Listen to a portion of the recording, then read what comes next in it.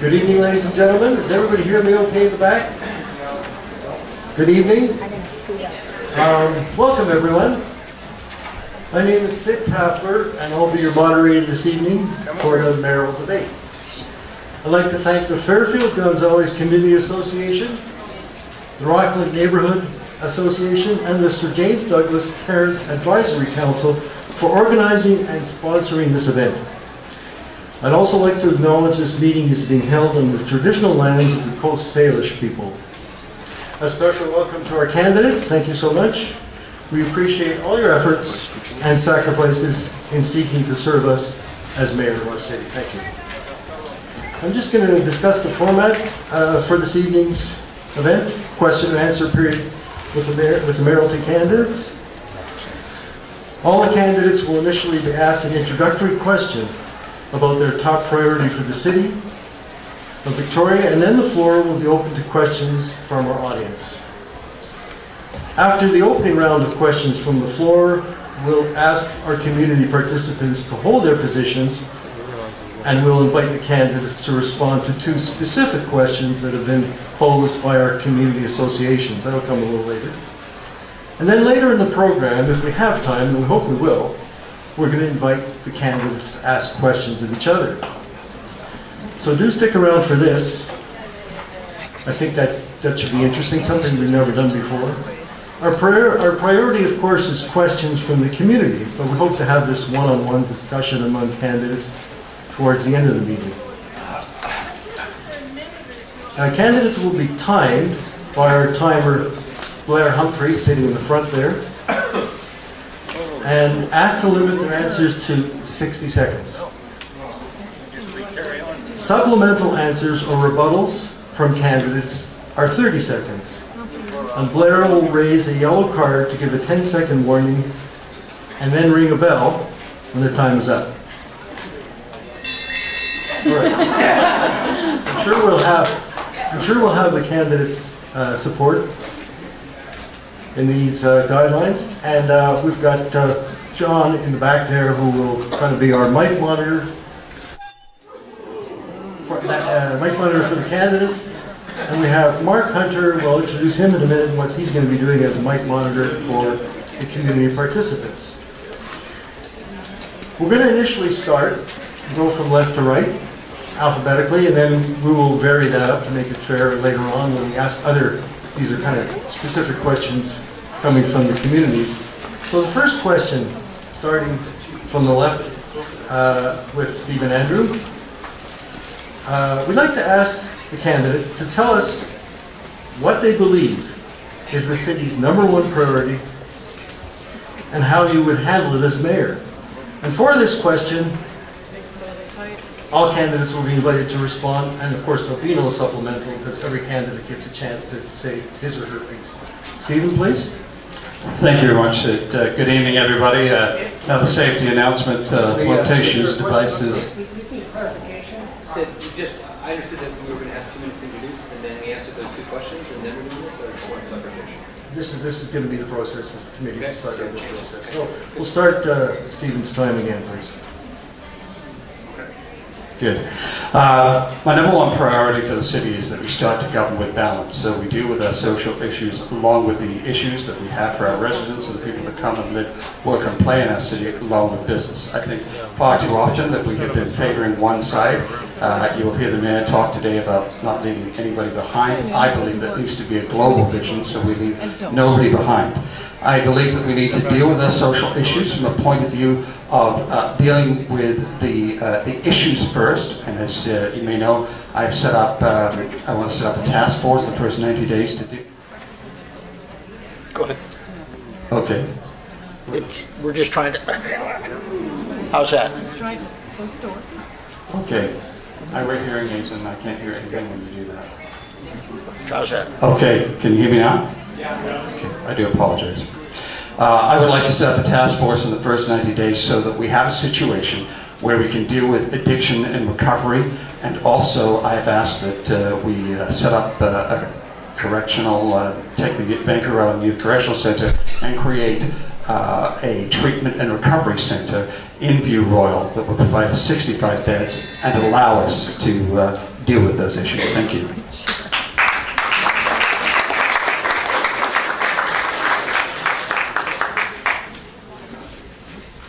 One in 5 children and 1 in 2 children of single mothers in Victoria, that's more than half of children of single mothers in Victoria, live in poverty. And Changes wants people to join him in calling for something to be done about this.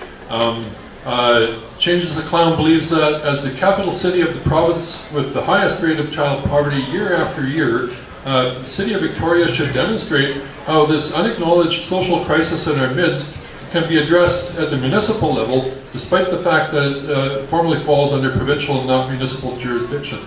The 2 main platform planks that we're promoting are an affordable childcare program, similar to the one that's currently being planned in the city of Vancouver, and a living wage policy like the one that's been in place in New Westminster since 2010.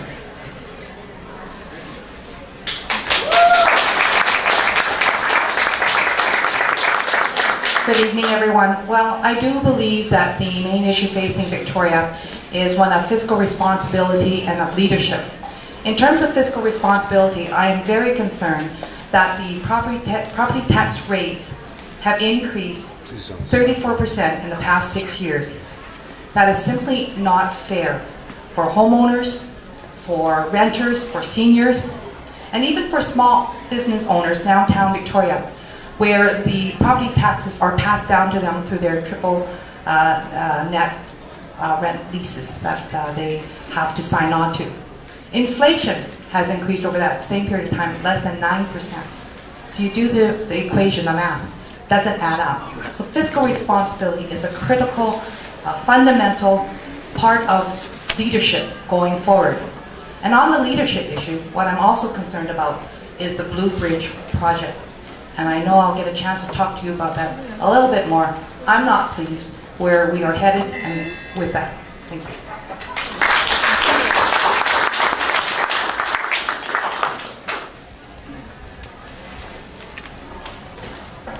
Thank you very much, and I appreciate the opportunity to share this evening with you. My name is Dean Fortin, and I have the privilege of being mayor in the city of Victoria. I don't think that there's, quote, a single issue, and I hope that you will see the broad range of issues. Fundamentally, it's about building a sustainable city, one that is involved in the economy, one that's looking at the environment, and one is that we're looking at social justice issues. We have moved forward on those issues that are important to you. Affordable housing, transportation, and making sure that you have a safe and vibrant downtown. And in the next 4 years, we will continue to look at economic growth. We'll invest in needed community infrastructure and in housing, and we'll protect our unique and natural environment. Over the last 6 years, we have brought property tax increases down every single year. And this year, we are able to bring in the lowest property tax increase in 14 years. And next year will be even better. Thank you very much. I look forward to the opportunity to dive in more depth on some of the things we want to see as we move forward in the next 4 years. Pleasure. Thank you very much and good evening. I'm Lisa Helps and I would like to be your mayor. Hard to name a #1 issue, but if I had to, I would pick accountability. We are your city government. We are tasked with the enormous responsibility of spending your money, of making good decisions on your behalf, and #3, of listening to you. So we're going to talk about a lot of issues tonight, and for me, those are really the important ones, because if we're accountable to you, if we listen to you, and if we treat your money as if it were our own money, we can solve all of the problems that we're facing. Affordability is a #1 concern. I hear from seniors that they don't want to be taxed out of their homes, and I hear from 25-year-olds that they don't want to have to move to Alberta to find a well-paying job. Accountability and listening to you. Those are the qualities that I believe that you need your City Hall and your mayor to bring to you. Thank you.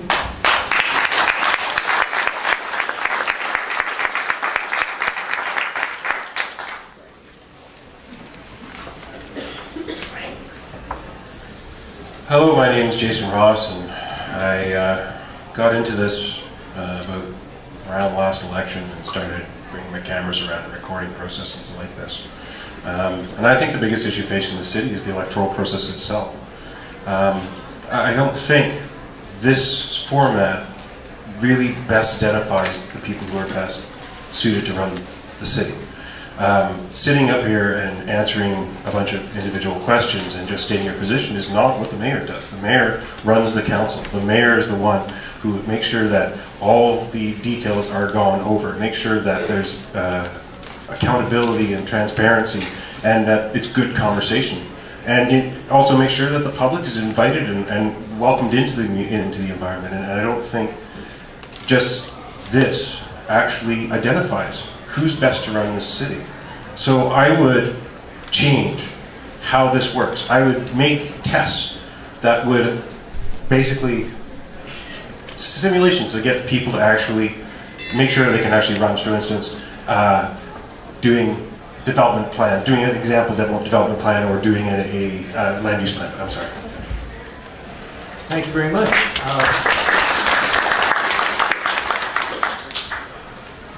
We're going to open the floor to questions from our community, and our microphone monitor, Mark Hunter, is there at the back with the microphone, a portable microphone. And there are quite a number of people in this room, and I'm sure many people have questions, so we're going to have to move it along and have limited answers. I don't think we can manage answers from the entire panel for every question. And so we had a committee discuss this process, and we knew we'd have a good turnout. And we're going to ask, first of all, I'm going to address the candidates and tell them again they have 60 seconds to respond to a question. But in this case, we're also going to allow a 30-second follow-up answer to a question from the candidate. And once again, follow-ups will be offered to candidates in alphabetical order, starting from the left. And a candidate can choose to pass their turn, and the follow-up will be offered to the next candidate. It just seems to be the fairest way to do that. And as far as the participants go, in the interest of timeliness, we would ask people to direct their question to a single candidate, and also to refrain from asking a question that's already been posed. That's probably obvious. And of course, we all recognize only candidates running for office give speeches. So we ask you to limit your preamble, if there is one, to your question to a brief one-sentence explanation. So there's Mark Hunter, our microphone monitor, and he'll help ensure this process works effectively throughout the evening. So whoever would like to, we're going to form a line behind Mark, and you can ask your question to an individual candidate, please. Question for Ida Chung. How exactly are you going to look after the Blue Bridge, as you say in your advert, when there's 79 million required by the contractor at the present moment, without a breach of contract, and therefore more money asked of us taxpayers? Thank you very much. And you know, the Blue Bridge project has certainly been one of, I would say, financial disaster from the very beginning, because it was presented to all of you at $63 million at the very start of it. A $77 million budget was then provided and eventually approved at $92.8 million. What I've said to people on the doorsteps, and I'm going to say to all of you, I cannot change the $92.8 million that has been committed to. What I'm concerned about, based on an independent engineer's report, that there is another 11 to 17 million probable potential costs around the corner. And what I'm prepared to do as your mayor is to work hard to get the project completed at the least additional cost that will be there. There will be additional costs. I believe it based on the change orders that have been submitted. The question is, will the mayor take charge? Because the Huggett report that was independently done said no one was in charge. Stephen, would you like to reply? Strategically, I'm not going to answer. I'm not going to go. Changes, would you like to reply to that particular question? Changes will pass. Mr. Ford, would you like to reply to that? Thank you. Thank you very much. And it is nice to have people put in a variety of opinions, but I just want to throw out some facts. We went to a referendum asking for your approval to borrow $49 million on a $77 million bridge. We received $21 million in funding from the federal government. We remain disappointed today that we did not get matching funding from the provincial government. That's $21 million that is approved by the local MLA to be matched. And when Ida Chong had an opportunity to stand up for Victorians, she didn't, and she couldn't deliver. It was a 2-year process, and over that 2-year process, the budget rose to 92.8. And we went back to the federal government, and we got another $17.5 million. And we currently have $37.5 million coming from the federal government, and we are still borrowing 49. And I will say this, a contract is a contract. When that number went up, we made sure that we moved forward with something that was locked down, a fixed price contract, and I'm holding the line, and I'm not going to give your money away, because that's my money too. No, I'm afraid that's it. Just one second. Just one. We're going in order, and I'm only on one at a time. So in the interest of having enough questions for the next question, please. Well, it's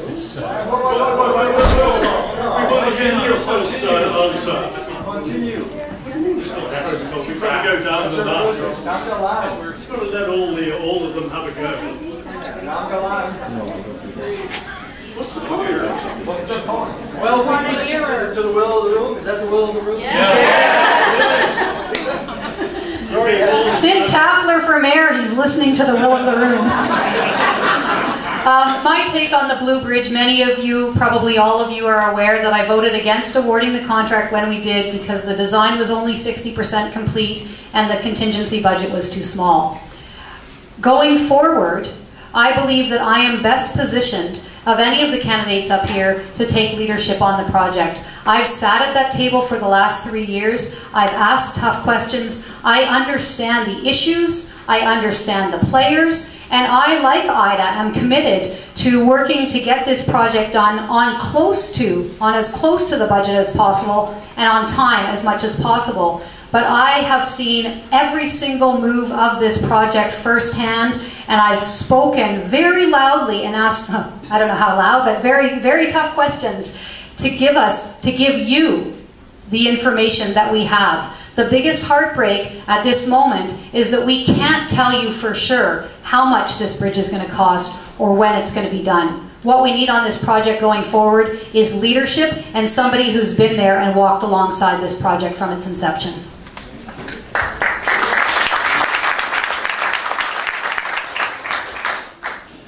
The Johnson Street Bridge is actually the main issue that got me interested in the city in the first place. The referendum that came out had a nice glossy piece of paper that didn't really tell you the details of what the decision really was. And it presented a picture of the rusty old bridge that wasn't properly maintained, and to ask you to choose between that and this lovely new shiny bridge. And this paint on that bridge is structural. If you don't paint the bridge, when they manufactured the bridge originally, they couldn't make plates thick enough. So they took smaller plates and welded them together. And the paint acted as a sealant around the bridge to make sure that it didn't rust through. Well, when we stopped painting this thing, and it's still rusting out there right now, it's falling apart. And no wonder we have to replace it now. But it's details like that that this council has not really paid attention to, that I'd like to pay attention to every single detail of important infrastructure projects like this.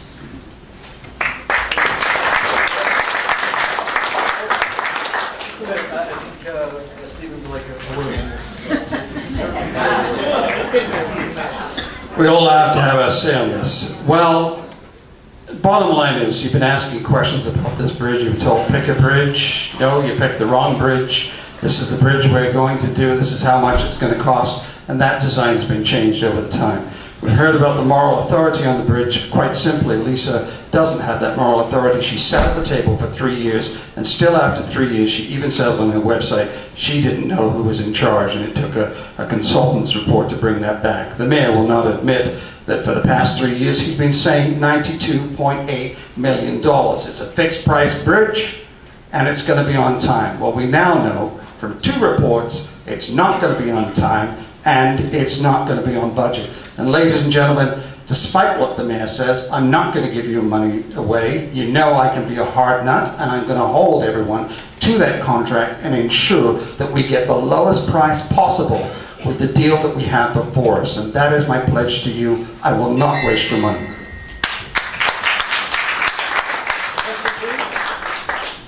Well, it's all about the bridge. whatever councillor helps. I'm hoping the bridge will only be a year late. I'm hoping it will only be $10 million over budget. Hi there. If that happens, what do we do about all of the other infrastructure projects that we desperately need to get done? I'm happy to answer that question, but I feel like, are we going with everybody gets to answer the question? That seems most fair to me.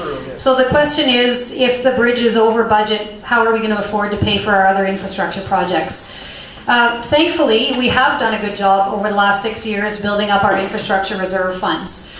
I don't think it's wise to tap into these unless absolutely necessary, but there is money there for these kinds of situations.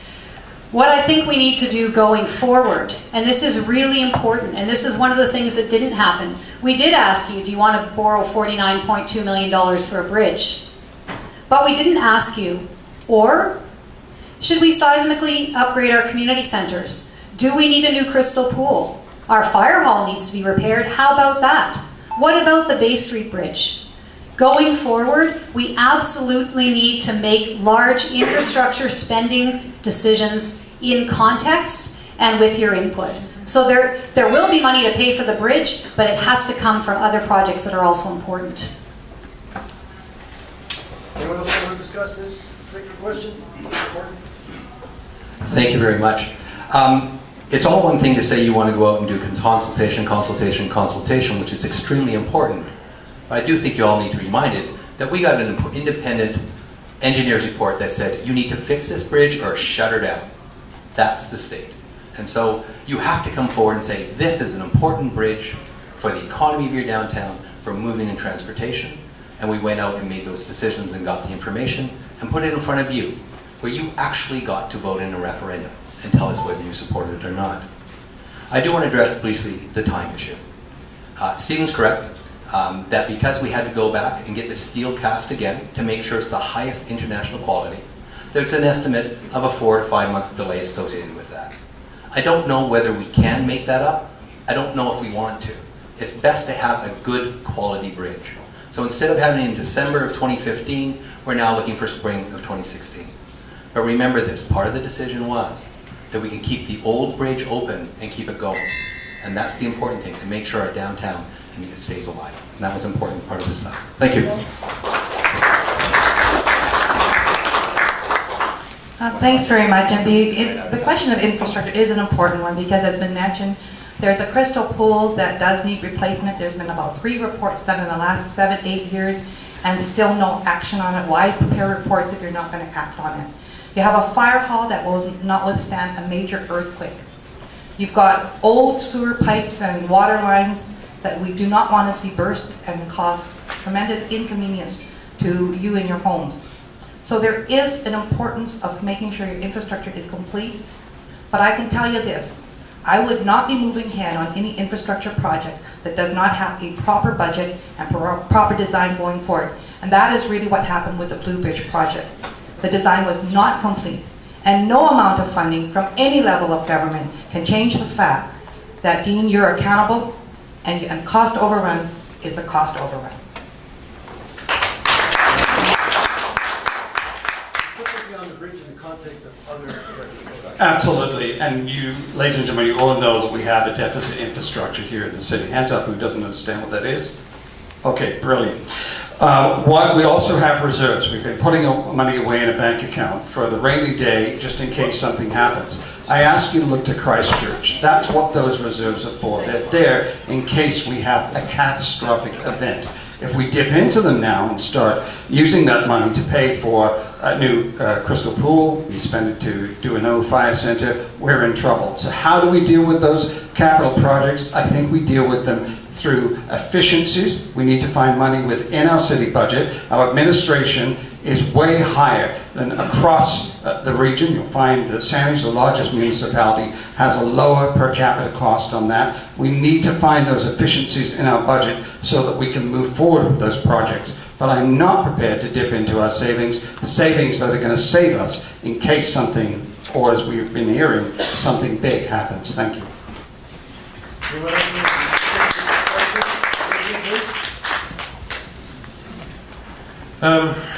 I was living up north in Fort Nelson for a year and a half, and one of the things that the community there did to get some infrastructure built was they actually went to their local businesses and asked if they wanted to chip in.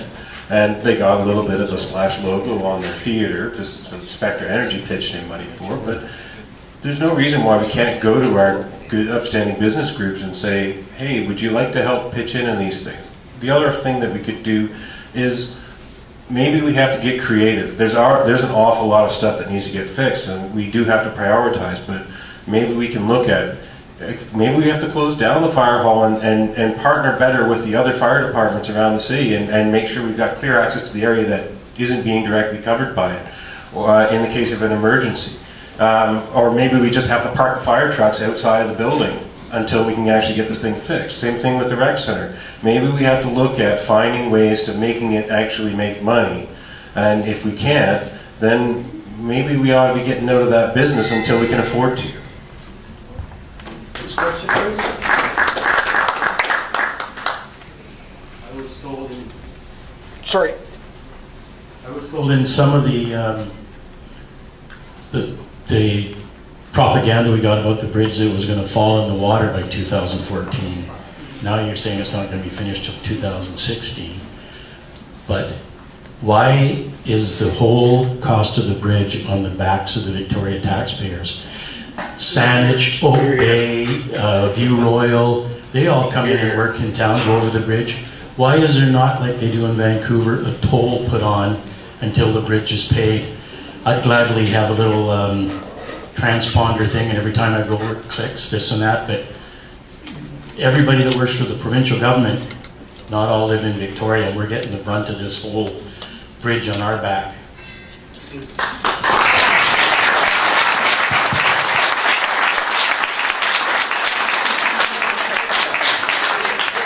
Mr. Fortin? My question, Mr. Fortin, is that correct? Yes. Thank you. Yeah, it is honestly difficult being we're the core city. We get 125,000 people that come down every day to work, to shop. Later on in the evening, we have close to 150,000 people that will come into the entertainment district. We get both the benefit of having all the businesses and their contribution, and we also get what's known as the core city problem. I would like to see, and how all you encourage you to look at that amalgamation vote that is on the ledger. But you know, where you can get it is you can get it from the federal and provincial governments. So for example, on the Bay Street Bridge, one of our top priorities, we can get all of the money from the federal gas tax money, just like they did at Craigflower. That's your money, that's federal money. That's where everybody in the region and everyone in the country contribute to the Bay Street Bridge. As we move forward on the Crystal, we need to come out and have a conversation with you. But I think that we can get funding from the federal government, a third from the provincial government, and our own third. And we have an opportunity to bring these forward. We need to be able to understand it's a complex city. We have many projects we can undertake, and you have good fiscal, prudent management at the city at all levels. Thank you. What about this bridge? You didn't ask the question. The simple answer is the federal government currently doesn't allow us to toll it, but it would be interesting to see if we could basically do a toll that, because of license reader technology, we could make sure the Victorians were free. I suspect the businesses downtown might push back, saying it's going to discourage the business, so it's something that needs to be investigated and thought about a little bit further. Any other members of the panel on this very specific question? Okay, next question, please. Hi, I would like to talk about something other than the Blue Bridge, and my question is, thank you. My question is to hear specifically what your plan is for a connected, safe, interconnected, safe cycling infrastructure in Victoria. Who's the question? They're all going to respond, yeah? Yes. I'm open to hearing from you all. I don't think the first guy should get a minute, and then everybody else gets 30. You might want to allocate it evenly. How are you doing on that? Okay, thank you. Thank God for the mayor. Okay. I'm not a big favor of bike lanes. Before you lynch me, let me explain. I believe that we should actually have bike roads. If we are going to make this one of the most accessible cities for dealing with bikes, I would prefer to see models. They've done it in Vancouver. Yes, there was a bit of pushback from motorists and business, but I would like to see a European model where we actually create major throughways through our city so that cyclists are not going to come in conflict with cars, and that we can actually really promote ourselves as a safe cycling city. The issue, though, that I think that we need to talk about is we need to have it as a regional transportation plan, not just a Victoria plan. And unfortunately, we can do all the infrastructure we want within our own city, but then when you come to, say, Harriet and Gorge, it's all going to change. So I would like to see more bike roads for cyclists, and I would like to see us try to work with neighboring municipalities to expand that. Thank you.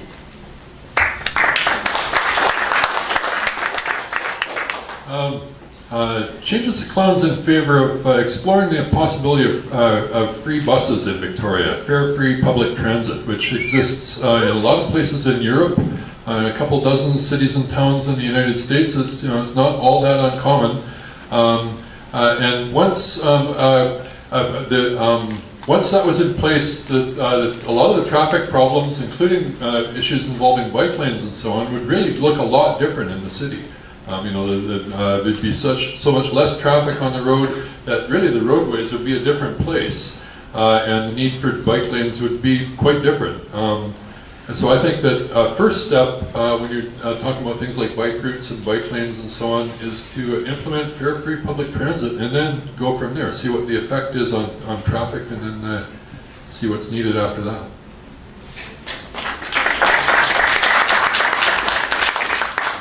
Thank you very much. So it's pretty clear that cycling is no longer just about recreation. It is, in fact, a choice for commuting.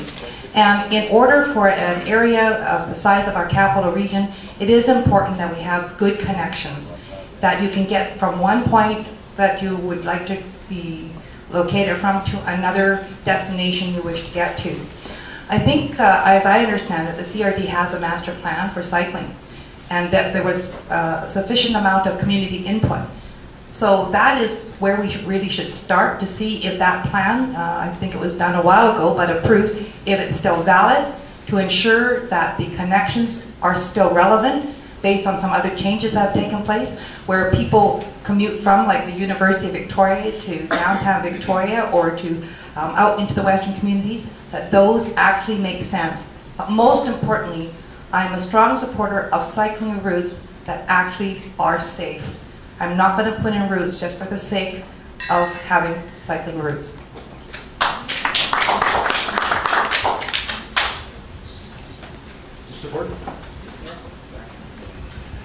Thank you. 1 minute's tough because we just finished the cycling task force to answer so many of your questions.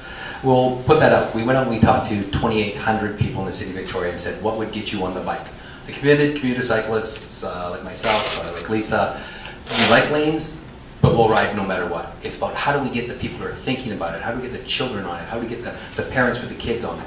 And they said, fundamentally, it was an issue of safety. And so that's what we're moving forward on. We're moving forward on physically separated bike lines in the downtown core. That needs to be there, and we will use, although we're committing $5 million over the next 4 years to make that happen, we will use development money.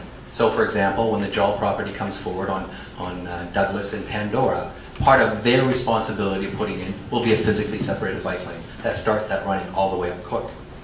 We are doing all ages and accessibility routes. One of the first ones, which is really exciting, is in Oaklands. And you'll see it move through the park and heading towards Hillside Mall. And finally, we will do all those connections of the routes out there. I want to leave you with this though.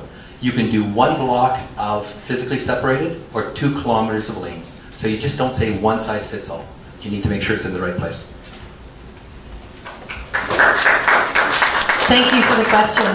Stephen said you get to Harriet and the bike lane ends because you hit Saanich. Well, I bike every day to City Hall along Pandora Street, and you hit, coming down Pandora, you hit Cook, and the separated cycle track ends right in our own city. So what I will commit to, and it's courageous and it's bold, but it's what our seniors want, so they're not getting run over by kids and parents on their bikes on the sidewalk. It's what pedestrians want to feel safe, is a north-south separated cycle track route and an east-west separated cycle track route. Yes, we need bike lanes. It's true that that does help, but what we need to truly move forward, we've had a long time to be on this. I don't understand why we haven't done more. So that's my commitment. We are updating the cycling master plan, and I'd like input about where those routes should go, but we cannot build lanes that come to a dead stop at Cook Street and expect people to get out of their cars. It actually has caused congestion, car congestion on Pandora, because the cycle track just stops right there. So we've got to move forward in our own city. That's what I commit to.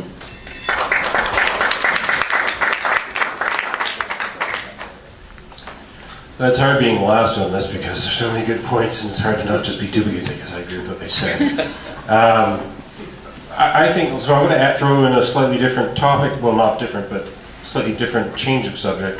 I think the buses that we have, our transit buses that have the bike racks in the front, there's only 2 spots for a bike, and I frequently travel with a bus and I see people with bikes sit there and wait for a bus, and only see it pull up with 2 bikes already on it, and they have to sit there and wait again, which maybe in the middle of rush hour on a Monday afternoon isn't so bad, but on a Sunday like today, when the buses run every half hour, we ought to be having some sort of maybe dedicated or more specialized buses to carry bikes, more bikes on regular periods, or maybe even having another bike rack on the back or something. But we got to find some way to get more people being able to take those long distances so they can go and enjoy their leisurely bike ride.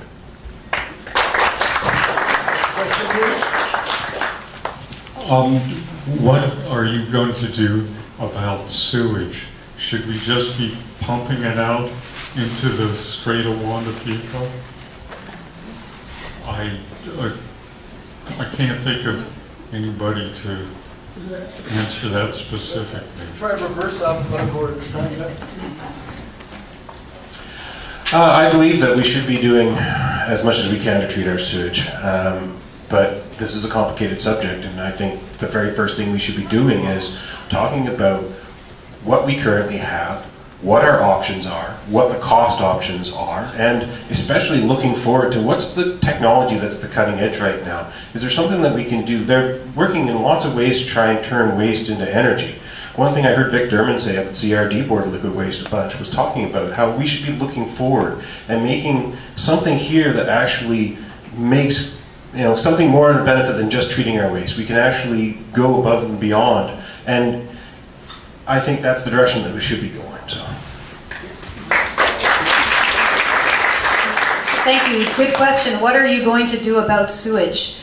When the McLaughlin Point plan was turned down, the mayors on the West Shore, Esquimalt and West, got together and they said, that plan is dead, we need a plan B.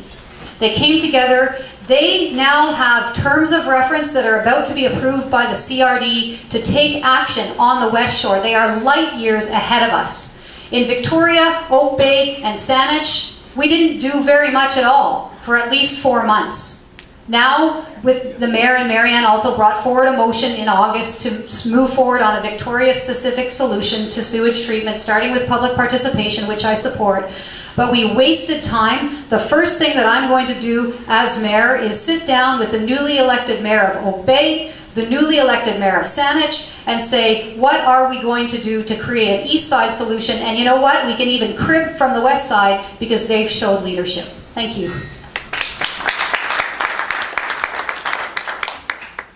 I'm going to say, if you want an opinion on what the West Shore is doing, you may want to ask Councillor Jeff Young, but I'm going to skip that and say, what we've done in the City of Victoria is we recognize is that the majority of people in the City of Victoria want to treat their sewage, that they no longer believe that we can continue to put our untreated waste into the oceans and that's an okay thing. But what we're hearing back is, we want it done effectively, we want it done efficiently, we want to make sure that it's going to reflect our values. We need to come out and have a quick conversation with you, just on those issues. What level of treatment do you want to have, and how much money you're willing to spend, because those things are related. And then the third conversation we need to have is, what are your location criteria? At the CRD we said not in parks, not on agricultural land, not within 200 meters of housing. If we're looking at a site in the City of Victoria, or if we're looking on what we'll call a sub-regional site, Victoria, Saanich, and Oak Bay working together, which is the other conversation. Do you want to do that together? Then we can start to move forward very, very quickly.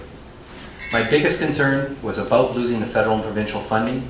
We met with both ministers and they said, your money is there, but you need to move forward quickly, and that's what the city has done. And in the next couple of weeks, we'll be coming out having that conversation with you, because you're the ones that get to say how it gets done. Thank you.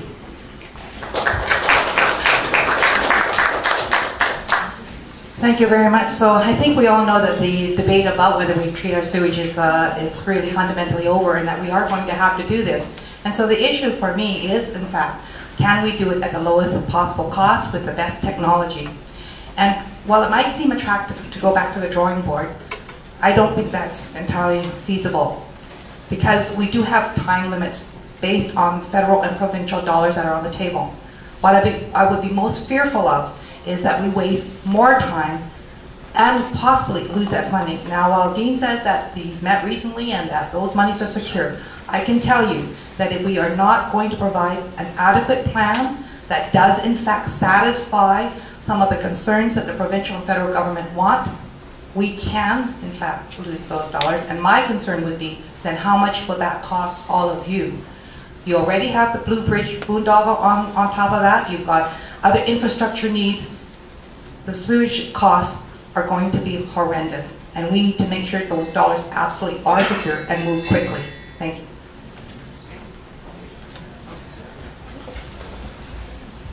It's been suggested that Changes the Clown that by answering every question that comes along, he ends up diluting the message about child poverty, about the crisis of child poverty in our community. I think there's something to that, and so I've been passing on some of the questions, and that's what I'm going to do here.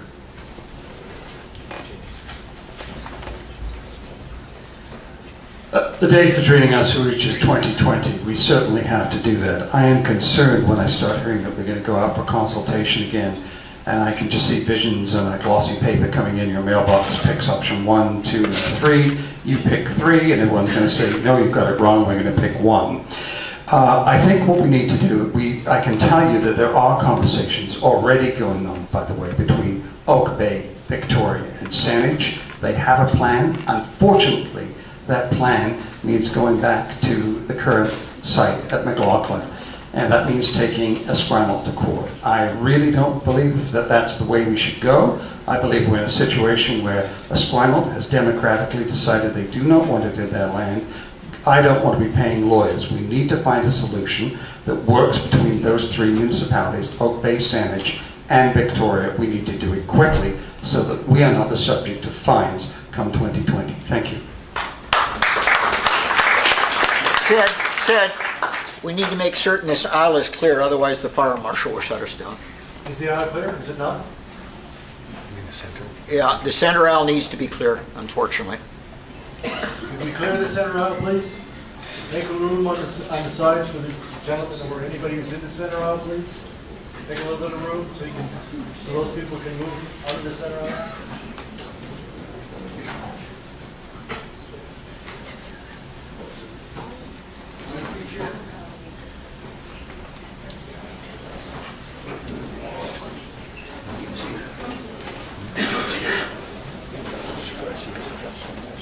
Okay, next question, please. I had a question about land use.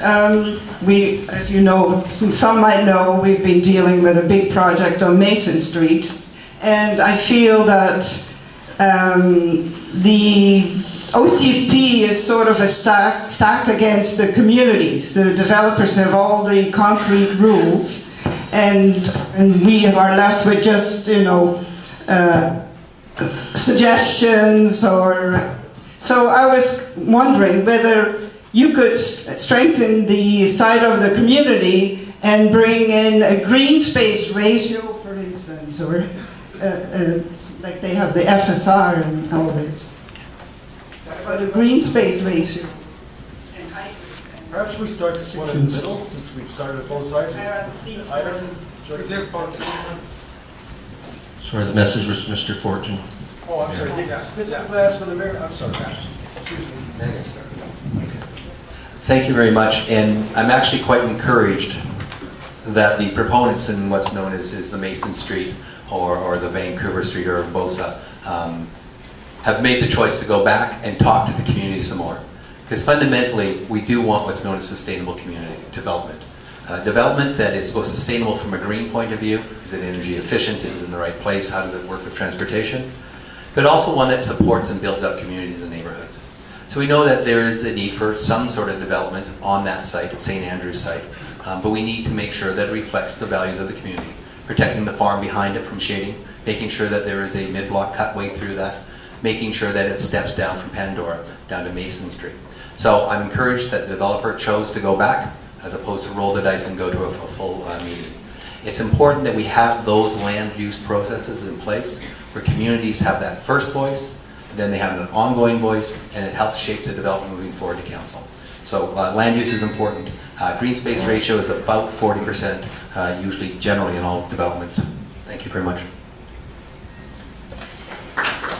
Thank you. That is a very, very important question, and it's one that every land use committee, I think, asks about what's going on in their own neighborhood. My feeling is that we need to fix the process. Now, we do have a community association land use process, and it works okay, but there's one fundamental problem. The developer meets with the community, and then developer meets with City Hall. But the three parties, the developer, City Hall, and the community, don't all meet until the public hearing, which is at the very end of the process. So what I would like to see is for City Hall to play a facilitator role in those conversations early on between the developer, the city, and the planning department, so all three parties involved can understand what the needs are, what the places for compromise are. I think that will make better developments and stronger communities. So I really look forward to just tweaking the process and making it better for everyone. Thank you. Hear, hear.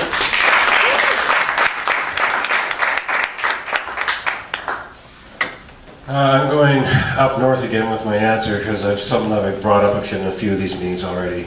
I spent 2 weeks out on horseback in the Northern Rockies last summer with this guy named Wayne Sawchuk.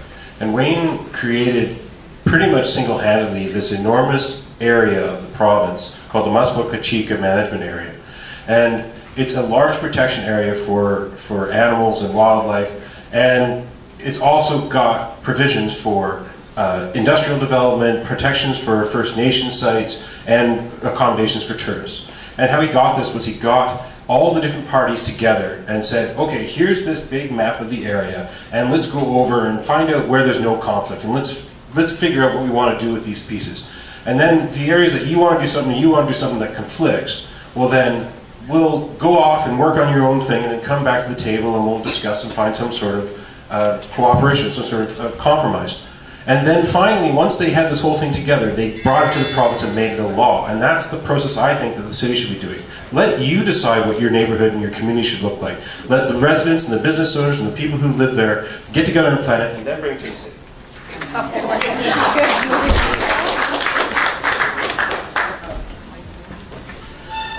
I totally agree. I think we're in a situation where we need to move these projects forward a little quicker. What I would like to see in that area, because I walk it on a pretty regular basis along Vancouver, past St. Andrews.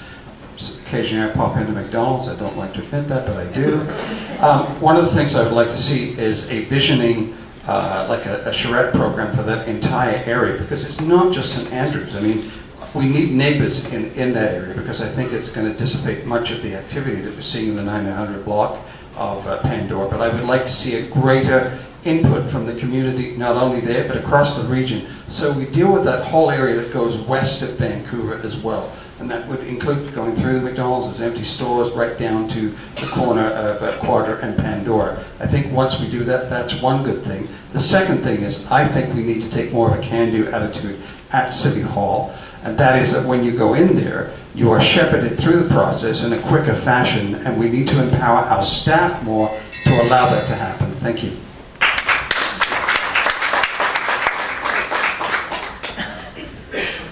Thank you very much. So I do believe that community associations play a vital part in helping shape our neighborhoods, and each community association are unique. They serve different purposes. So I am supportive of seeing the neighborhood plans that take shape with consultation so that whatever happens in that neighborhood, everyone is aware and is supportive.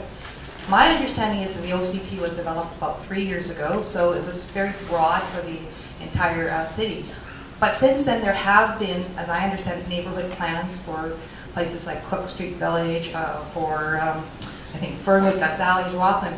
But what I understand, there hasn't been one done here for Fairfield. And I think that that is a priority for this particular area, to respect that neighborhood plans need to be developed, but each neighborhood is different, serving a different purpose, and therefore your input will help shape and guide what your neighborhood will look like. So I'm supportive of those.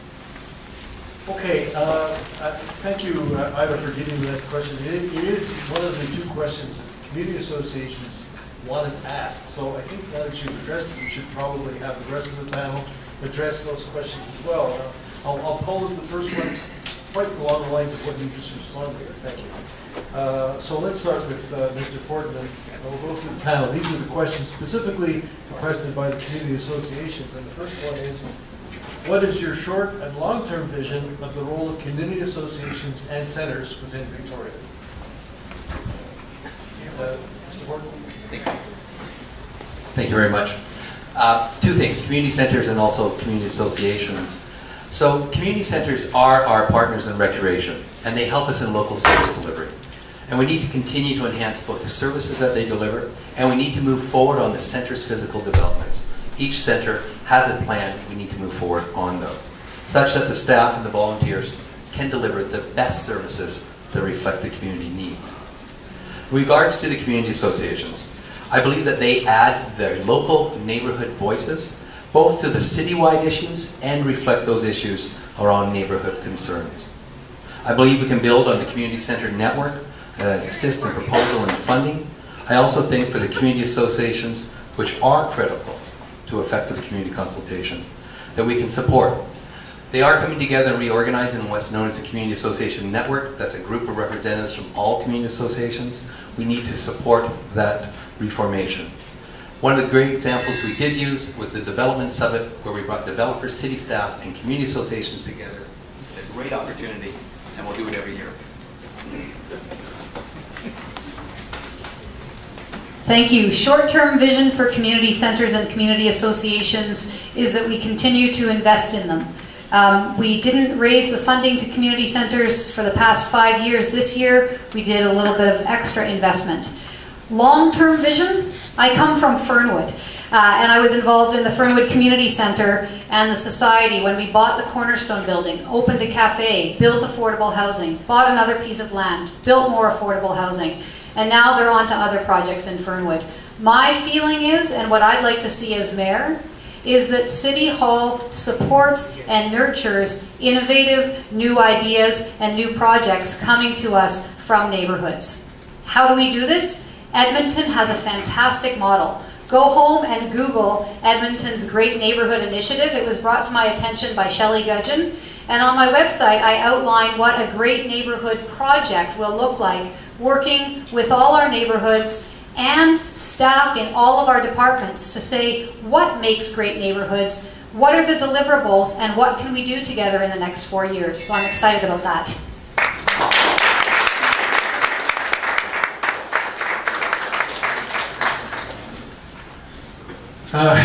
After the election last term, 3 years ago, I started going to council meetings and bringing my cameras and recording the meetings because the city wasn't doing it.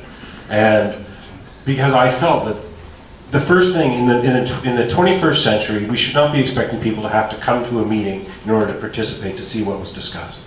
So I think that we should be doing the same thing for residents associations. I think a residents association should be streamed online. We should allow for conversations to continue on Facebook and Twitter and whatever other internet media that's out there. We're increasingly a more online community, and we should use those tools to help foster more community discussion about all of the issues. We should be talking about these issues regularly, both in person and online.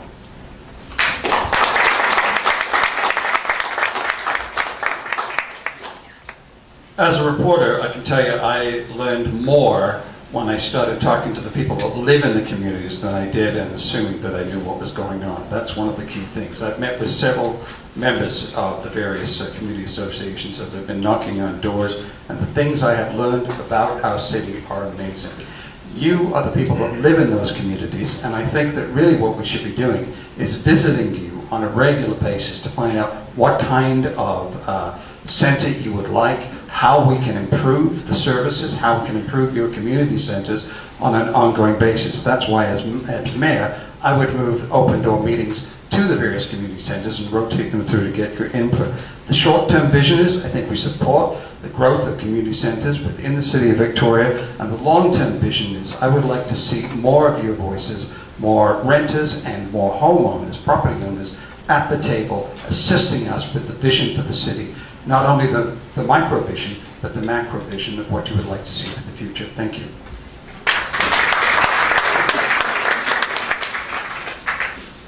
There's a lot of concern these days about low voter turnout, and rightly so. You know, people are not engaged in our democracy. You know, the large numbers of people who boycott the electoral system time after time are communicating a message. You know, communicating a message about the system being broken. The system needs to be revitalized.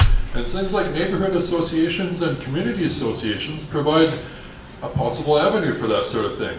You know, a community-based kind of institution that has the potential to engage people in grassroots ways, right, in their neighborhoods and in their community. So I think there's a lot of hidden potential in things like neighborhood associations and community associations. Thanks. Okay, so my question was that you would actually answer the second question about updating neighborhood plans. That was my impression. So you could still answer the first question about your short and long-term vision of the role of community associations and centers, if you wish. I think very simply the community associations I've indicated do play a vital role for all the neighborhoods around Victoria, and based on what you want for your area, your neighborhood plan should be a focal starting point for that. So short term, I would advocate strongly to get your neighborhood plan for the Fairfield area, because that has not happened. Long term, of course, is where community centers provide unique services and programs where you live, close to where you live, for healthy lifestyles. They too need to be supported, but they also need to be supported providing services that are relevant. Too many community centers oftentimes start off with programs, times have changed, different desires of age groups. We need to make sure that they continue to be relevant for what you want. Thank you. Okay, now we'll ask the second question from the community association. Kind of on a similar theme, but this is very specifically about the neighborhood plans. And various communities have had neighborhood plans already done, and some of them were done many years ago. Other communities have not. And I think nowadays, often we're calling these local area plans. So we're going to ask this second question from the community association, which is, now that the official community plan, that's the citywide official community plan, has been adopted, how will the city, under your leadership, support the process of updating neighborhood plans, particularly around the arterial and village centers? Start with Stephen, please. I really think this continuation of my answer before. I think that we need to get the community together. I mean, I think I was listening to CBC program actually recently, and they were talking about the idea of charrettes. And I think for those, it basically is creating a kind of a model, getting people across the city, but also those that are using the area to come together and provide what their vision for the area is, and that input. And that's what I would like to see. I think that you know, for us to impose our vision of what this community should look like in the long term is wrong. So I would like to, you know, come around and start saying, well, we need to sit down. What are the visions that you want to see? What are the amenities? What are the what is the design structure of your community? And from that, we then move forward with the idea of how we're going to design. So I see the community really participating a lot in what that vision is going to be. Changes? So I think we'll go to Mr. Fortin. You deal with that issue. How do you want to? Thank you very much. I want to start off by saying this is very, very familiar, because every year for 6 years we've been here in other community centers doing budget consultations, talking to you about where you want to see your budget go. We have a new police chief, and I can also remember a lot of you being here just 3 or 4 months ago. where we came out and did a community consultation on policing and how policing happens in our community. We are going to move forward on that same sort of model. We used it through our harbor visioning process, and I think some of you helped build that vision for our inner harbor. And we need to do that as well with our local area plans. We will bring them forward. We'll also get together and do a charrette, as they call it, or whether they call it a local summit, on neighborhood transportation plans. But then it must make sure that those plans are followed with commitments in the infrastructure and funding to actually move forward on those. We can't just do plans. We need to actually have some action that follows them. Thank you. Well, first of all, I would encourage everybody running for office to read the official community plan and particularly to read the local area planning process. I was very involved in, I guess, it was changes that said community associations and neighborhood associations are a good way to get involved in democracy, and that was my ladder into city politics. We passed the official community plan in 2012, and as part of that, there was a very definitive local area planning process laid out. I believe it's in Chapter 6 in the Land Use chapter. And in that chapter it says, we're not going to do comprehensive neighborhood plans anymore because every neighborhood says, what about my plan? What we're going to do, and the question asks it brilliantly, is to plan where planning is needed. So as mayor for the next 4 years, when there are village centers where development is coming, when there are arterial corridors where development is coming, we'll engage the local area planning process as it's laid out in the official community plan. We'll come to you with our planning staff and we'll ask you, as others have said, what is it that you need? But there's a very specific, very important process laid out, and I think that we should all be really aware of it because it does rely on your input to make those plans happen. First time that's happened.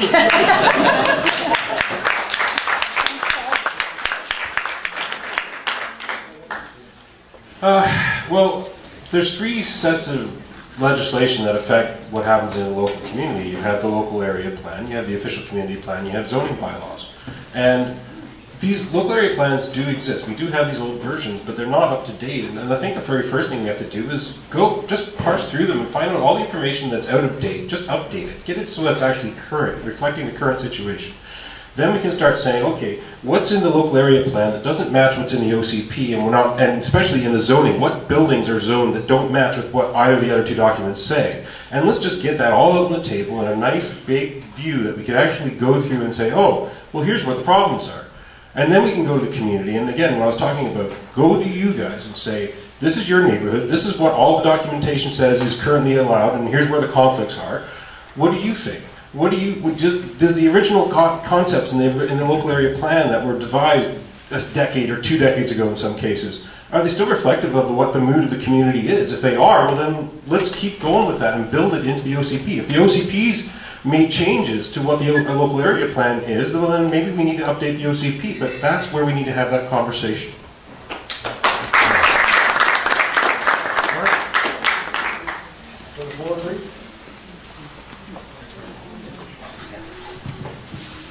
I guess this is a follow-up question to Mason Street because I'm quite dismayed by some of what I'm hearing at the front table. I hear Steve and Andrew talking about expediting development permits while listening to communities. And I hear Mayor Fortin saying that the developer at St. Andrew's site is delaying the hearing that was announced for September 11th in order to consult more with the community. By the way, we haven't heard anything from them. I think they're waiting for the election to blow over to take heat off of you. And Lisa Helps, you said in Douglas Magazine that half a dozen people on Mason Street were holding up. Could we have a question, please, sir? Yes. Please. How are you going to start walking the walk? Because from what I've seen, the council members listen to staff, they listen to big developers. When it comes to community input, they basically want to move things along step by step. So how are you going to change processes concretely to give more balance to community input because the OCP is being held up, and when you're confronted with a big developer, you're going for the density side of things and not the warm and fuzzies about a walkable, livable community. Is it to a specific candidate to begin, or the whole panel? Well, Mayor Fortin, Lisa Helps, Okay. Stephen Andrew. Start with us. No, I think you need to address it to the mayor. So Can we start with Stephen? You guys work it out, honestly. Okay. Well, he specifically addresses the mayor. That's supposed to be using. If someone asks a question or something specifically, then that person starts.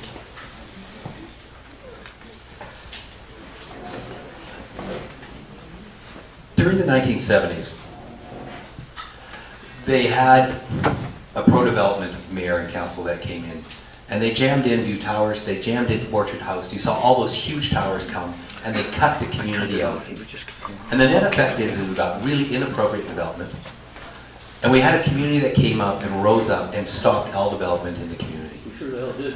We've worked really hard to make sure that we have sustainable development that is supported by communities. So I know some people say move it forward faster.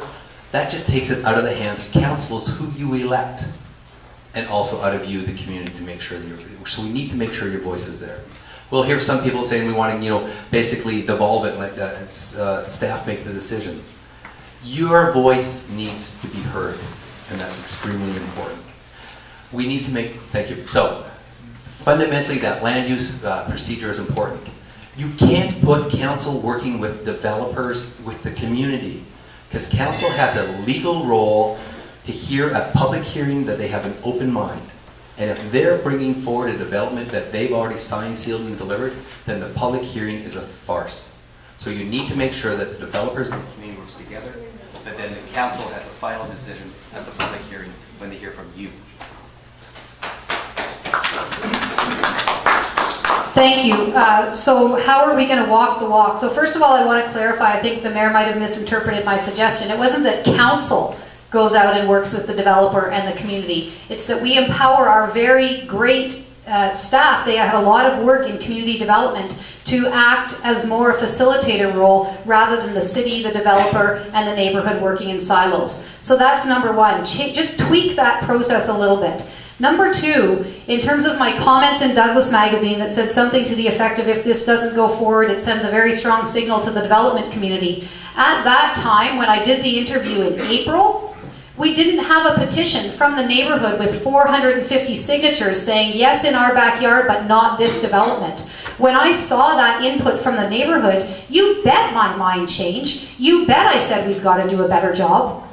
So that's the kind of leader that I am. I'll make some really strong comments about my opinion. When I get new information, particularly from 450 residents, I listen. So thanks for the question.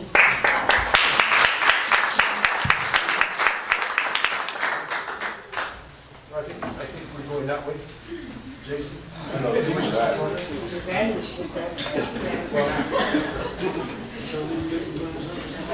I'm beginning to feel I should be wearing a red nose and a funny hat too. Just a little bit about, just to clarify my points. Yes, I want to expedite development so that when those projects come to City Hall that we can give them some certainty. But as I mentioned before, I believe that the community needs to have input. There's no sense in us putting a 32-story tower, for instance, at the corner of Vancouver and Pandora if the community doesn't want it. It doesn't make sense, and that's not what I'm saying. But once we get to that point where it's working, where the community supports the vision of the project moving forward, then we need to move so that the developer has some certainty, because I mean, they need to move quickly through that process. I believe that staff can assist the developer when they come in, and also, by the way, I don't think that council needs to prejudge it, but certainly council needs to go and listen to what's going on and be in contact with the community, because if they are, then I think they'll know what the vision is for that area.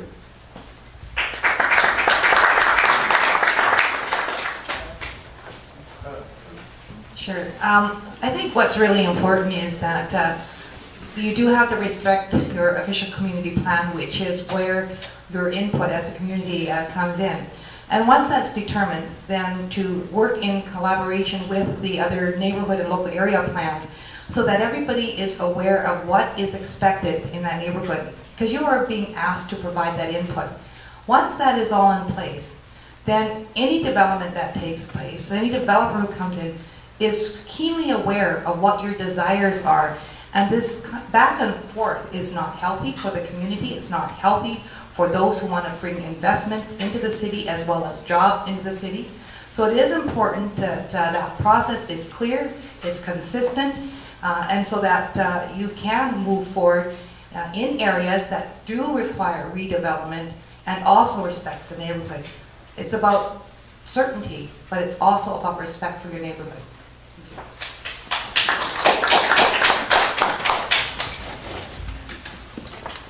I want to go back to the public hearing for the official community plan that was adopted a few years ago. When council went and finally heard everybody's point of view and decided, okay, now we're going to actually discuss this for ourselves and decide this is what we want to adopt or not. Basically, the mayor said, okay, we're going to go councillor by councillor, and I want you to mention everything that you can think of in this OCP, and they flipped back and forth, page and page and page. You couldn't follow the conversation. What they should have done was they should have gone page by page and go over detail by detail. This is what this plan says. Does anybody have any comments? And let's go over how this impacts the local neighborhood plan, the zoning bylaws for that area. And you wouldn't have issues like the St. Andrews problem. You would have a full understanding of what every decision makes. Instead of you just get a whole big map and everybody just says whatever they feel and you get basically a random decision. And that to me is not democratic process.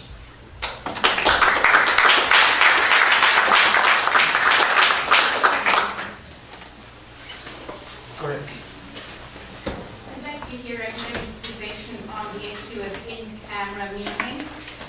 From what I can gather, there's been an awful lot of in-camera meetings over the past several years. So where do you stand on whether you think in-camera meetings are a good idea or not, and whether you would minimize them?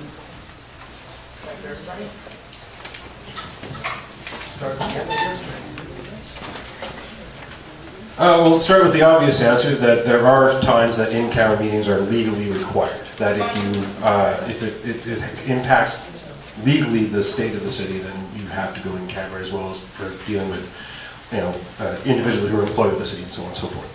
However, I believe that if a council goes into camera, they should be saying exactly what the topic of the subject is, why they're going into camera, and explaining as much as they can without divulging the in-camera discussion, both before they meet and after they meet, to help for transparency. We should know what is it you're going behind closed doors to talk about. And that is not done in the city right now. Thank you. I believe that sharing as much information with the public as soon as possible is the best thing to do, because we're making decisions on your behalf with your resources. As Jason said, there are 3 times when we're required to go into camera: if it's personnel related, if it's legal advice, or if it's intergovernmental relations.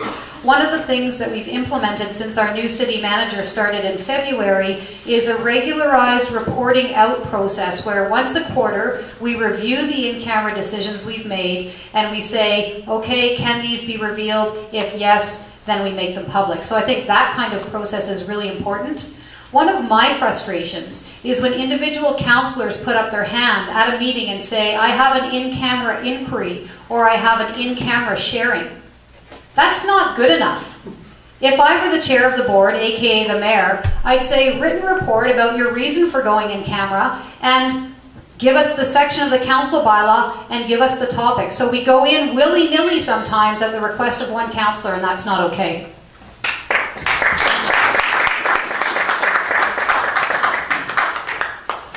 Thank you. Open government has been extremely important to the City of Victoria, extremely important to me. There's 3 major things that we did do. We brought in webcasting so that you can actually watch and see what's going on, and you can see how your council are voting and how they say and the reasoning behind it. We actually put in 2 extra FOI staff so that we could get freedom of information requests and we could get them out as fast as possible. That was really important. We had the ability to respond quickly. We also brought in the Ombudsman, Kim Carter, and she did a review and took a look at our practice, and she brought forward what's known as an open government checklist. And we're meeting every single one of those checklists. The one recommendation, which as Council Helps has said, was that we review every item that has been in camera and to see if the reason why it was in camera still exists. And if it doesn't, then we post it. And we do that. Once a quarter, we post everything to our city website so you can go in and see what decisions are there. As regards to individual councillors, we do ask for the stated reason. We do request that they meet with the legislative officer to review if it's a valid in-camera reason. And then it is, of course, the will of the council table, which includes Councillor Helps, to either object and ask it to stop, or to see if the majority of council wants to go in because they feel it's a legitimate reason. Thank you. So as I understand it, you're quite correct. There are an excessive amount of in-camera meetings that this council has had over the course of this current term. 3 issues, or why you go in camera, has already been mentioned, but I think it's different from what Lisa has said. It's land, legal, and labor, or personnel, as they say. It's legislated in the community charter as to when you go in camera, and those are the only reasons why you need to. And I have stated in my platform at idachongvictoria.ca that I will definitely adhere to those strict guidelines as when it's necessary to go in camera. You deserve to know what your council is debating, and it needs to be transparent. So reduce the number of in-camera meetings only to the extent that they are required by the law.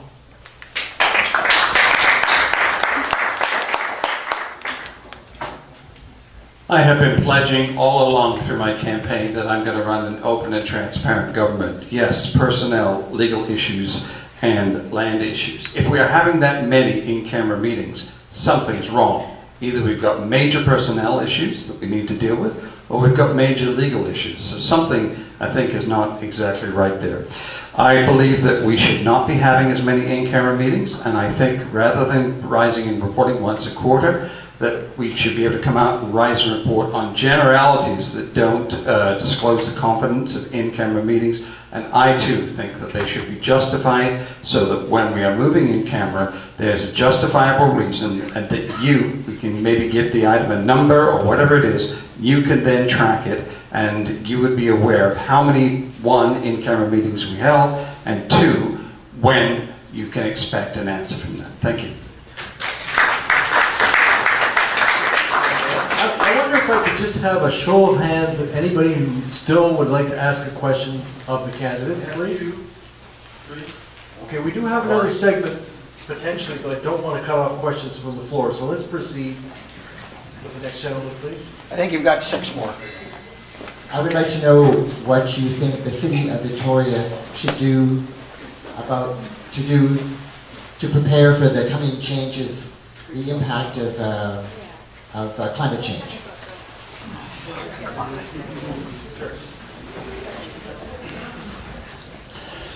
Well, I think that one of the things that we need to do is obviously move away from older forms of transportation. I was talking about this, the old buses that are in town, that we should encourage companies to use newer forms of technology so that we're seen as a leader in that area. I also think that obviously by improving cycling through the city, that we can reduce carbon fuels being emitted into the atmosphere. And the other thing I think that we should be doing is really, just like Langford has established with their interface program, where they require certain materials to be used in their buildings, that is something maybe the city of Victoria can look towards to mandate and encourage people to use less invasive tools and less invasive building materials as we're moving forward with the development.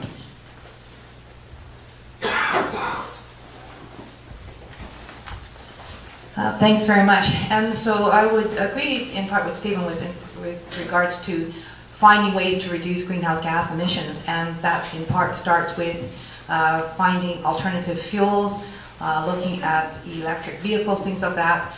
So when it's time to renew your fleet, and all the vehicles that the City of Victoria has, it really is time to take a look at those lower emitting vehicles and also electric vehicles if possible. Some of course are larger vehicles that may not be possible. I also am very supportive of the idling bylaw that requires city vehicles to not stand by idling, because that also is about emitting greenhouse gas emissions. In addition, we do talk about making sure that we give residents an opportunity to find alternative ways of commuting. If that means more cycling, more walking, more transit, all those are going to contribute towards making us a more healthy and a more vibrant city. So those are areas that we're looking to. Thank you. As you sort of indicated, there's two sides to climate change. One is what are we doing to reducing our greenhouse gases, which basically lessens the impact of climate change. Secondly, mitigation. We know it's going to happen. What are we going to do about it? So quickly, we are continuing to do just that, getting rid of the use of fossil fuels, whether these are busing, transit, electric charging stations. We also need to recognize that climate change brings two major things. Well, what it does is it brings bigger weather events. For us in Victoria, the biggest concerns obviously are drought, but even major concern is storms. The impact that's going to happen on the Dallas Road bluffs, all of those sort of things are major things. Also, our infrastructure, that you get way more water in way more short of a period of time. How are you going to make sure that that water gets off the road and doesn't flood? Those are where we are putting our efforts in. It also includes what type of tree species we're going to start planting. But fundamentally, the first thing we need to concentrate on, and always remember, that if you build strong neighborhood and communities, that if you make, for example, Cook Street Village walkable, usable, all your resources are there, then you don't have to have those larger transportation needs, and you can support each other.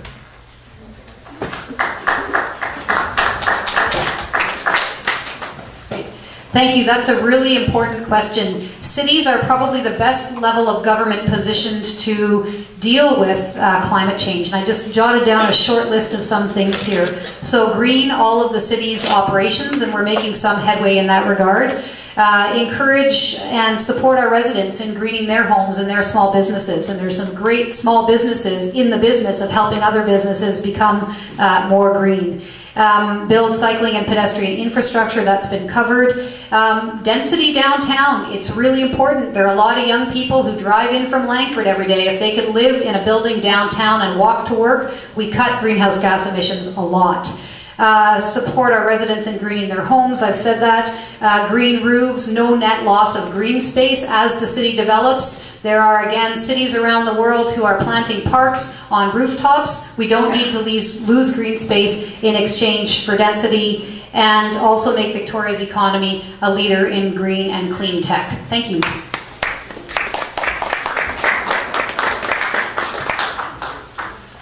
I think one of the great things about the city is just how environmentally conscious we are as a whole. And I think that that's something that we don't take advantage of nearly as much as we could, especially as far as business is concerned. And I think one of the things that the city could do was to use the Victoria Conference Centre to actually host regular, maybe annual or even twice annual conferences to talk about green energy, to deal with energy production, to deal with waste management, to deal with pollution, and actually get people and encourage businesses to start here and actually become a world leader in environmentally conscious technology and business. And I think that if we worked and talked about it regularly and brought experts in and actually formed some sort of a regular conversation that went on, we could actually see a lot more money coming into the city, and we could actually have the impact that I think we all want.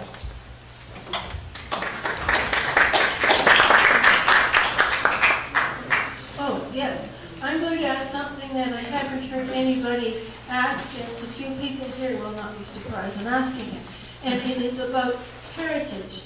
And I keep hearing, when I'm speaking tonight, that we have to accommodate 30,000 more people or whatever it is by a certain time. So therefore we have to keep building high. I also hear constantly, well, the city has to grow up. I'll come to it in a moment, I'll have my question. And what I'm seeing is that their views, the view seems to be that in order for the city to grow up, it literally has to grow up.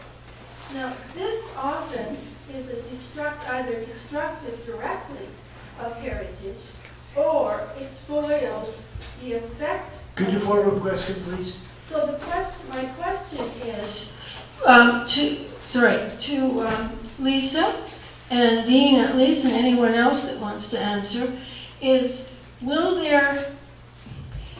the idea just to build density anywhere, Or can there still be spots, at least, that can be respected? And give one example. In 1865... Where can we get the answer? Yeah, I think we've got the question. Go ahead, Lisa. Thank you. That's a great question, and you are a great advocate and a person who works very hard on behalf of heritage. I've learned a lot in my term on council, in particular from Councillor Madoff, and she talks often, and I hear often from her and others, that while other cities like Vancouver have kind of destroyed a lot of their heritage buildings, we haven't. And I support that. We have a great heritage tax exemption program to get old heritage buildings into use, to get residential upstairs. With regard to those warehouses in particular, I'm looking forward to seeing the development proposal come forward. I'm willing to. So the question was, do we need height everywhere? Absolutely not. The OCP lays out very specific guidelines for Old Town and for the harbour, and I think that those are accurate, those are right. One thing that I'm willing to entertain, though, is it's very expensive to restore old buildings, and what are the kinds of win-wins that we can get to have those old buildings preserved and the density that's needed. Thank you.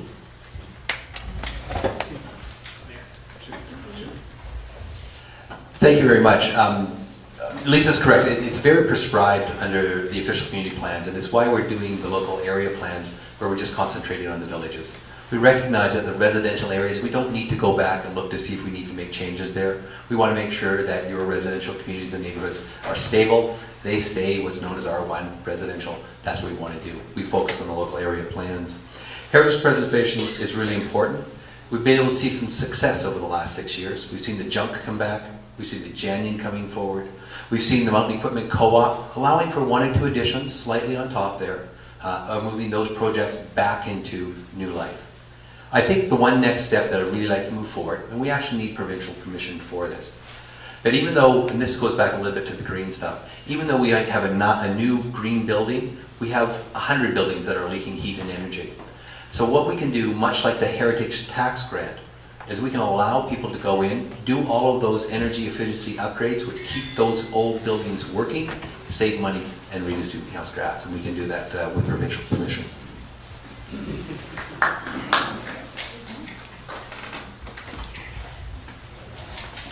I have a friend who says Victoria is not just a heritage city and that we have to leave everything the way it is. It's a 21st century city with a heritage foundation. I totally believe in that. One of the issues that I think we need to do, we need to provide greater incentives for some of the heritage buildings to be remediated. It's why I propose that we look at extending the tax incentive program in some of what I would call the recovery of the low-hanging fruit in the downtown area. Basically, there's some others that need to be dealt with. So what I would suggest we do is look at extending the tax incentive program to maybe 15 years, and we would do it on a case-by-case basis, and there would have to be some qualifications on how we would move forward. We would obviously talk to our staff to encourage developers to start working on that. I don't believe height is the solution for density. I think we can do some infill in those areas, but we need to take a balanced approach and not just lean totally one way and say heritage buildings must remain heritage buildings. But I also don't agree that we should knock them down, just so you know.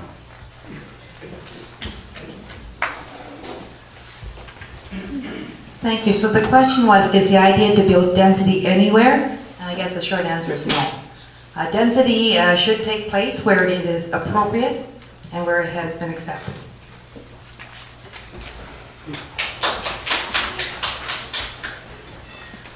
There's another benefit of focusing density in specific areas, which is you have large populations in the centers, and that means you can focus your transit system on those areas and ensure that they get good connections between those areas and serves more of a population. So I absolutely think we should be densifying, but densifying in specific areas and leaving most of the older neighborhoods where it's single house dwellings or less dense areas alone. And if the city gets big enough that we run out of space in the urban areas, then that's a question that will have to come up again. But for the short term, for the foreseeable future, focus in the urban areas like downtown and leave the other areas with a lot of the heritage alone. I'd like to hear what the council plans. Good. I'd like to hear what the council plans to do to bring businesses back to Victoria. I get concerned when every second window seems to have a for rent sign.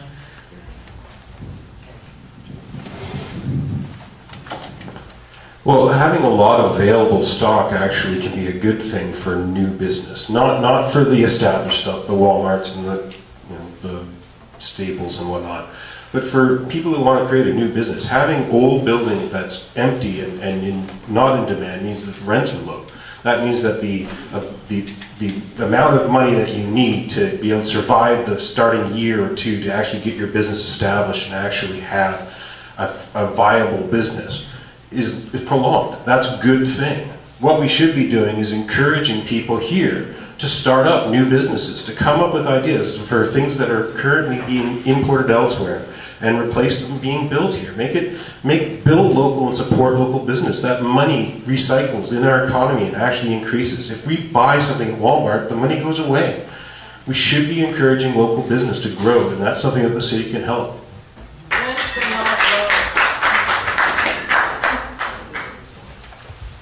Thank you. For me, this is a #1 priority. If you go to my website, which is lisahelpsvictoria.ca, go to the page called City of Opportunities. And you'll see a very clear, detailed, focused plan with timelines and deliverables so you can hold me accountable to revitalize our downtown, to fill those vacancies. So what I will do with my council is create an economic development office. We've got one person doing economic development at City Hall. She's got a very wide mandate. Create an economic development at City Office at City Hall. Staff it with enterprise facilitators who understand city's processes and small business, and task those people with helping businesses get started and with filling those vacancies. And you can measure it. Year 1, the vacancy rate is here, here, here, here.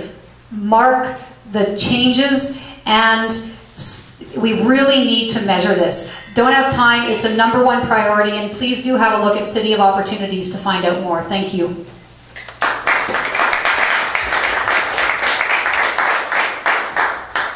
Thank you very much. We are in the position in the City of Victoria, and I'd actually put it a little bit step further than just having the economic development staff. What we need is an economic development commission that is arm's length from City Council so they can act nimbly, take a business-first approach, and move forward to bring those businesses in. We are working with the Downtown Victoria Business Association to develop and put into place a retail retainment and attraction plan, and that is coming forward. And finally, we're investing in our downtown. We have brought in, through the federal government, Western Diversification, $250,000 a year to work with what's known as the Greater Victoria Development Agency, where we have sort of a 3-point plan, which is to open new markets for local businesses, to have all our universities working together in something that's now known as Education Destination Victoria, and look for airport expansion along with the Belleville Terminal as making sure that those gateways for tourism remain open to us. So those are the plans, they're moving forward and they're working. Thank you. Thank you very much. Yes, I have been very concerned about the vacancy rates in Victoria, especially downtown Victoria. They've been increasing. The 4D signs are everywhere. It's not a happy situation in downtown Victoria. That's one of the reasons why I have said that it's important to have a 4-year property tax rate freeze, because that also affects business owners because they pay the property taxes through their rent. And if the rents are high because they keep having increases in property taxes, that is a deterrent as well. I've also noticed that there's about 212,000 square feet of vacant office space in downtown Victoria, 93,000 of which is in heritage buildings. So I've also proposed that what we can provide is what we call a heritage tax exemption to get that 93,000 space provided to motivate entrepreneurs to move to Victoria. This is not to move from one building to another. Businesses to Victoria, specifically to those 93,000 square feet. Each 100 square feet of space can create 1 job. That's 900 new jobs in downtown Victoria to support all the other small businesses.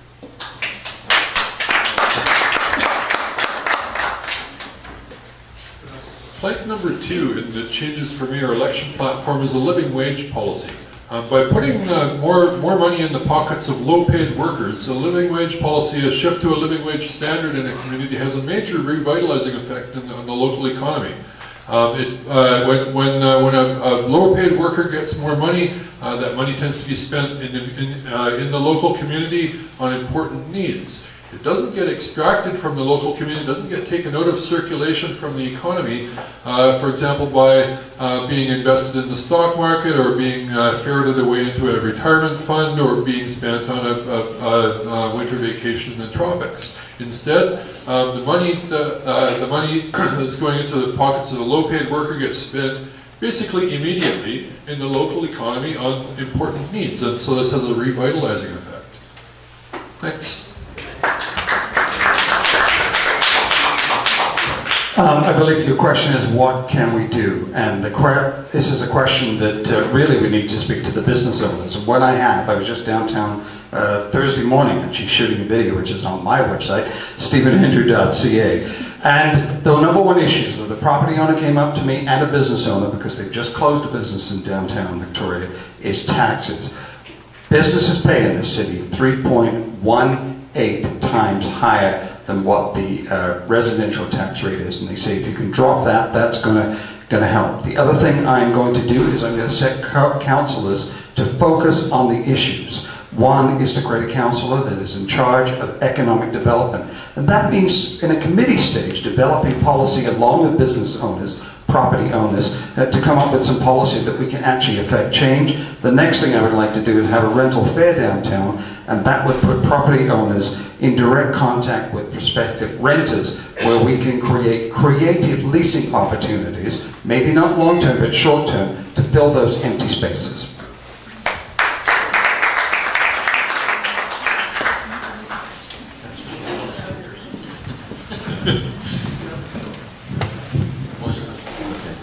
Okay. Regarding the liquid waste issue, I heard Stephen Andrew say there's a plan to take for Oak Bay and Sandwich and Victoria to take Squamish to court. Now, is there a backup plan? Should you lose for the effluent leaving Clover Point? How are we going to meet our legal responsibilities if we fail to win? So sorry, sir. Did you say that it was my plan to take this plan to court? No, I said okay. Well, I think it came out. I think it did. So that is the plan that they have in their back pocket. I believe that is completely off the table. I think we should sit down and create a semi-regional plan that I believe can be achieved between Oak Bay, Victoria, and Sandwich. We're going to have to look for the appropriate zoning space for that, and you are correct, sir. We need Plan B. Currently, the COD went through with one plan only, and they had no Plan B. They blinked. They tried to force us into a Squamish municipality. It didn't work. The province had always told them that it wasn't going to work, yet they went merrily forward down that train track. So I guess, okay, just addressed to Ida, Dean, and Lisa. What is the plan for Clover Point if it isn't going to be Macaulay? Have you discussed it? In other words, you mean, will the major sewage treatment plant be located at Clover Point? Is that your question, sir? Well, no. How are we going to meet our legal responsibilities if it isn't going to be going out of Macaulay Point? So let me start off and say, for the City of Victoria, there is no plan to try and legally force Esquimalt into taking this. I don't think it will work. There's no way it's going to be done in any way of timing to meet the federal and provincial deadline. No, that's off the table. Victoria needs to move forward and take a look to see if we want to do it individually or you want to do it as a sub-regional plan with those people that are there. I don't know where it's going to go. I think that I don't want to make the same mistake where you come in and say, well, I'm just going to put it here. I think we need to go out, we need to talk to make sure that our residents support the plan that we put into place. As indicated by Ida, that we do need to move fast. We need to make sure that that money, that 44% of that $500,000, sorry, that $500 million, which is federal and provincial money, 44% of that's the City of Victoria's. That's part of our flow. 100% of base flow comes to us, 30% of sandage comes to us. Sandage has got some big problems. We'll let Frank deal with those. But we need to move forward and we need to move fast. Thank you. I think I did in my other remarks to the question basically said that we do need to collaborate with the other partners and have a good dialogue and discussion as to what we're going to do and present a viable option or plan so that we do not lose the funding. At the end of the day, we are going to be required to treat our sewage. The question is, can we do that at the least cost to all of the taxpayers, and can we do one that actually is using the best technology possible? I think that was the problem with what was happening. People did not believe the plan that was presented actually had even the best technology. That's where we started with some of that failure. Thank you. I believe I kind of answered this question earlier. My position is that the day after the election, or the day after I'm sworn in, I guess, I would sit down with the mayor of Oak Bay, whether it's Frank or Richard Atwell, the mayor of the mayor of Saanich, whether it's Frank or Richard Atwell, the new mayor of Oak Bay, and the three of us say, we've got to do this, there's no question about it. We do need a cost-effective solution. We also need to look at proven technologies around the world. Malmö, Sweden runs its city buses on its waste. We've got to look bigger picture at a closed loop, longer term solution. I'm not suggesting that that is the idea for here, that we run our city buses on our waste, but we've got to get into the 21st century with this. Otherwise, we are going to have people saying, not in my backyard. But what if a sewage treatment plant, a resource recovery plant, is buried beneath the park, you don't even know it's there? We've got to start thinking bigger about our waste.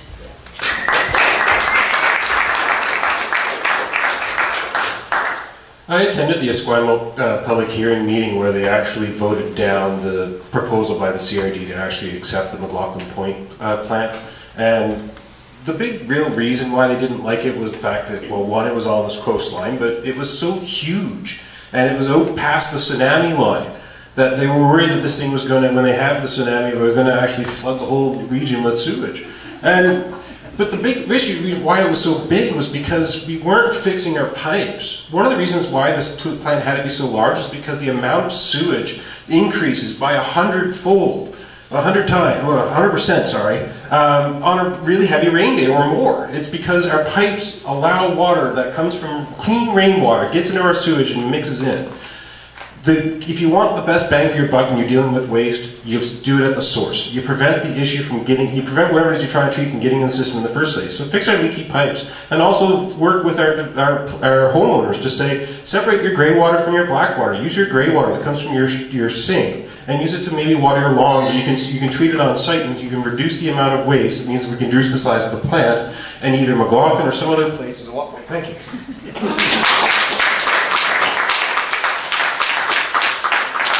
Mark, I believe we have one last question, is that correct? Mine is a simple question. How many startups survive 5 years in business here in the city of Victoria?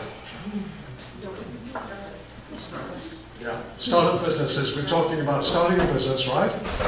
How many survive 5 years? Does anybody know the answer to that? They say 30%. Okay, we'll see what the I heard 15%. 15% of all startups survive. But I do encourage you to go take a look. We were able to move Viatech into the downtown core.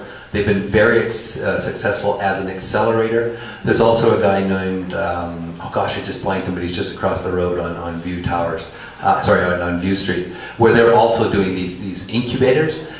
It's about, but I do know this, all of the net new jobs in the last 15 years have happened through small and medium businesses, have happened through entrepreneurial, and that's where the new jobs are, and that's what we're trying to attract into our downtown. That's what's going to fill the office spaces in the downtown core. Now, what I was told about 5 or 6 years ago, and it was on Government Street, one of the... I'm sorry, sir, we don't have discussion. Oh, let the other we can chat after. That'll be good. Okay. Yeah. Anybody else want to take that? Sure, thank you. I want to chat afterwards too, because I want to know what the data is. I don't know the answer to the question, how many startups survive 5 years, but I do know a thing or two about what it takes to start a business. Yes, I'm sure you do. So I started an organization 5 years ago called Community Microlending, and that organization makes loans to people who don't even qualify for credit at a bank, want to start a small business. Maybe they've just come off the streets, maybe they've come out of prison, maybe they've come from a women's transition house. What people who start businesses need is support and mentorship. Now that's not necessarily the role of City Hall, but small businesses succeed when they are supported, when they have mentorship, and when there's a strong local economy that can support their businesses. So I don't know the answer to your question, but I sure as heck know a lot about startups. Thank you.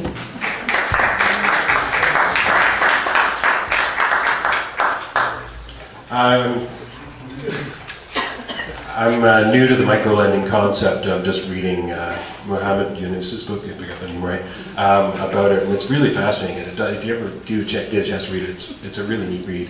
And concepts like that of encouraging people who can't get access to capital to create new businesses. Banks generally are really hesitant to loan to a new idea. They'll lend for the 15th restaurant or the 15th shopping center. But they won't lend for a new idea very easily, so it's much harder to get that capital to start. One of the things the city could do is actually create perhaps a business area where you could actually even have some sort of a subsidized rent to allow people to start off a fledgling business that maybe isn't going to make money right off the bat, but actually could work if they're given a little enough time and work with the city. Sorry.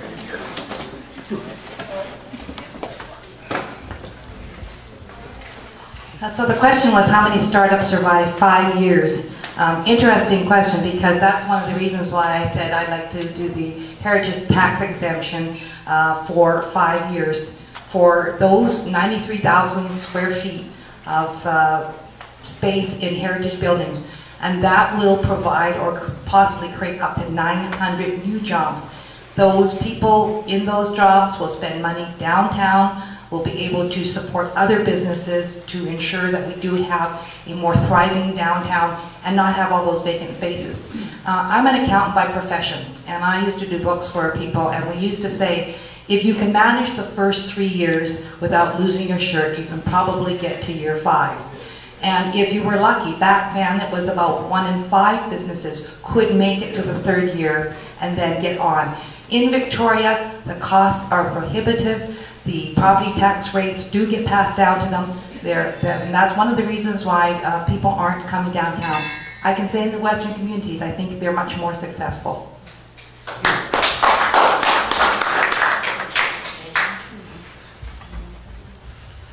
Thank you. Definitely it is not the job of the City of Victoria to help startups operate their business. But I do believe that it's the job of the city to create an environment where, one, we have a competitive tax structure, where we have affordable housing. We create that environment where the city lays out a plan that is going to have some future for the young people here rather than leave the island and have to go to Vancouver or other cities. And we have a safe and lively downtown core. If we don't have those situations, startup or not, I mean, I've spoken to a business owner that's been downtown for 35 years, and even they are struggling right now because of the taxes. We need to get our economy in line.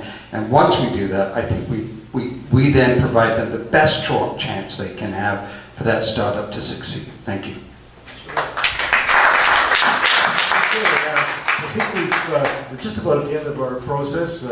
Our candidates have been here 3 hours and more. We did say we're going to have the last segment. I think just about everything that can be asked has been asked. However, this last segment is the possibility of a candidate asking another candidate a question, if it's a question that hasn't already been asked. I want to ask something that's already been asked. We can start with Jason. Do you have a question for another candidate? I have a question for Dean and Lisa. One candidate, please. Just one at a time. Okay, well then, just Dean. Why did the City of Victoria approve a completely new budgeting process without seeing any examples of what that budgeting processes look like. And when their quarterly update, or their update that just happened, that said this is where we're currently at, again, there were no performance metrics. That they said they were made, the staff had them, but they weren't presented in the report. So why is council allowing a new budgeting process with a new council coming in at the same time that they haven't actually seen what this thing's going to look like? I think what Jason's referring to is City Council are moving forward to a process where we start to link budgets to metrics. So how many building permits do you have? Do you get out of a variety of things like that? So we can measure ultimately that you're getting the services that you're putting forward. Staff are currently working towards that. It's about working forward with the new City Council, whoever, and even if everybody comes back, you're still a new council. That when you come back in January, that those things are coming forward, so you have an opportunity to say, are things being delivered on time? Are we measuring the right things? Are we getting the services that we paid for? So we're moving forward on it, Jason. It's a new process. It's one of those things where better is always possible, and we just continue to do continuous improvement. Thank you. This helps, anything? I'll pass, but will we all have time to make closing statements? No, we're just about out of time. Okay, well, my closing statement is thank you all very much. And I have no questions. You've done such a good job that I have no questions left to ask my folks, fellow colleagues up here, so thank you. Dean, any questions? No, I'm going to pass. I'm looking for the opportunity. Okay. Talk to other people. Ms. Chow, any questions? One question? Well, I actually do have a question, and I have the question for Dean. So Dean, Victorians have heard you say emphatically over the past several weeks that the Johnson Street project is a fixed price contract at $92.8 million. And in fact, I believe you're seeking re-election based on that fact. So my question is then, if elected, will you resign if the $92.8 million fixed price is not met? That's a good question, Ida.